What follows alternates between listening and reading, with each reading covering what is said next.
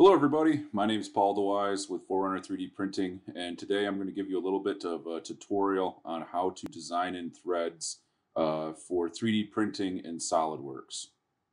So I have a basic shape here, just a box with some points sketched onto it. We'll get back to those in a second. But to get things started, you want to go to Features and Hole Wizard. And then once you're in your Hole Wizard, you're going to want to go to Straight Tap.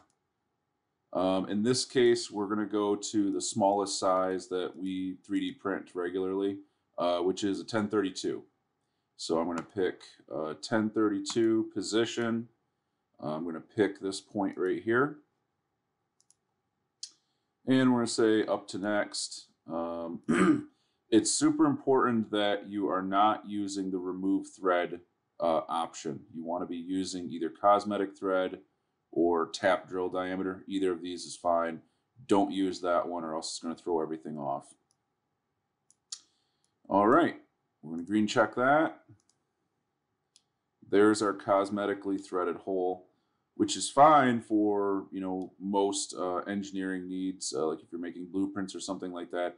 But if you want to print parts, or if you want to print threads into your parts, the cosmetic thread isn't going to do it. You're just going to wind up with a smooth hole, no threads. You could run a tap through it, but that's not really what we want to do. We want to print in the threads. So first thing I like to do is treat it just like if you were going to be machining these threads in there. You want to put a chamfer on there. Specifically, the chamfer is going to be on the side or that your fastener is going to be going into. But honestly, it's best practice if it's a through hole, put a chamfer on both sides. If it's a blind hole that doesn't go all the way through your parts, then obviously you only need a chamfer on the open end of the hole. So in this case, I set the chamfer size to 25 thousandths, and that's because this hole is very small. It's a 1032 diameter hole. Normally, once we get up around quarter 20, I would push this up to 50 thousandths, and then that would be good going forward, unless you get really large up into 1 inch plus. You may get up into 100 thou chamfer or something like that. But in this case, we're going to go with 25 thou for our chamfer size. All right, so we got our chamfers on there. Basically, what those do is they just give you a nice lead-in for your thread, so that it's easier to get your fastener into the hole if you have a chamfer on there versus if you didn't. It's just it's a nice to have when assembling these things. Helps prevent cross-threading. So next up, we're going to go to the thread command. Now, I've added the thread command into my features tab. Your stock seat of SolidWorks would probably not have this here. So what you can do to find the thread command is you can go up to this guy right up here. And normally it's set to SolidWorks help, but you can go in and set it to commands. And then if you start to type the word thread in there, all of a sudden there it is, the thread command. And I believe if you click on this button here, it will actually show you where it's at. So actually, okay, it is on your, look at that, I'm learning things too. It is on your features tab. You just have to go under Hole Wizard to find it. So look at that. Even I'm learning today. Okay, so now there's kind of a lot going on in here, but don't worry, we're going to talk through it. So first thing we're going to do is define the hole that we're going to put the threads on. So in this case, thread location, the leading edge of the hole, which would be this edge, not the top of your chamfer, the bottom edge of your chamfer. That's super important. Okay. Then your optional start face. I always do like to set the start face. You don't have to, but I like to. And on this case, it's a through hole, so you want to put it on the side that's closest to the edge that you picked. And then in this case, a lot of times it seems to pick up on whatever the tap drill size was that you put in there and figure out what thread you want. But it doesn't always work. So I always like to come down here and double check. So actually, this is 1024. We want to do 1032. So we want to do fine threads, not coarse threads. So it got the number 10 right. It just didn't get the correct call out. So then end condition, you have a bunch of different options here. If you are doing a non-through hole, if you're doing a blind hole, you'd set this to blind, and then you'd set your depth to maybe, depending on the size and depth of your hole, maybe 50 thousandths off the bottom of your hole. But in this case, we're going to go up to selection because this is a through hole. So we're going to go out the other side, up to the other side. Now, you'll notice that my threads don't actually come up through the top surface. They stop. This one does, barely. But what would happen is if you left it just like this, there's a good chance you wouldn't actually be able to get your fastener in there because the thread isn't fully cut.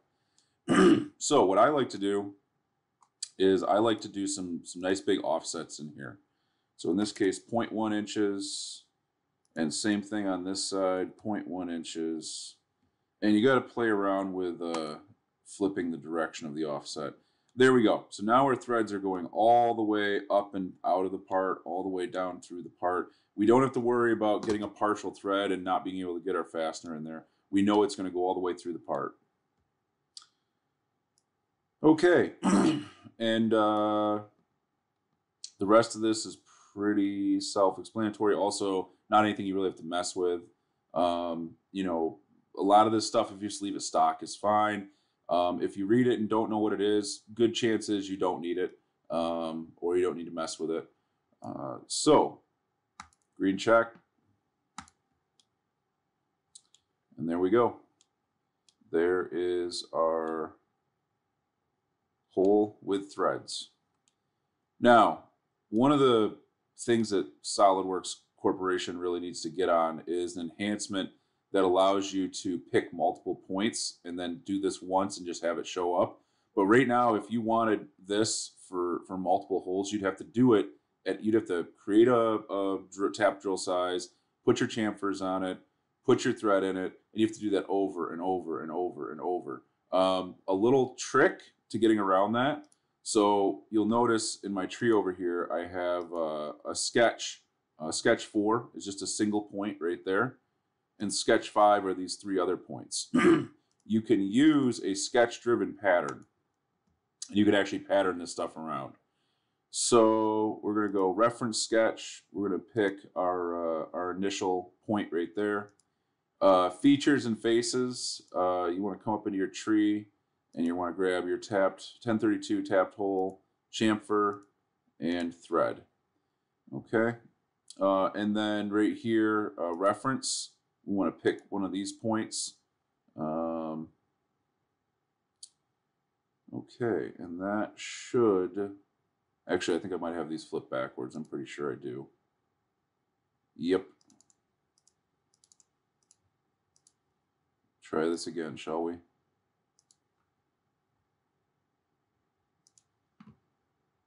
There we go. Now our preview's working. Green check. Ta-da. Now, you'll notice there was a moment of hesitation before it actually showed up. These features demand a ton of horsepower from your computer. I'm running this on a desktop replacement laptop. Very, very powerful machine, and you can see it even took my machine a second there. If you have a part that is going to have a bunch of these features on it, prepare to be waiting for those features to render. It's going to take some time, so just be aware. Also, you don't want to leave these turned on in your design if you're going to keep working on it. You're going to want to suppress the thread feature, so that way if you're designing in other areas of your part, you're not waiting for that big overhead to calculate every time you rebuild your part. So just keep that in mind. These should only be turned on right before you're about to make your STL. There we go. And yeah, that is how you do threaded holes that are able to be 3D printed. You don't need to do any offsets. You don't need to do anything like that. In our experience, you're able to go directly off of the thread designs that are cooked into SolidWorks, which originate from the machinist handbook. So, you know, they've been around since, geez, 1800s at that point. So there you go.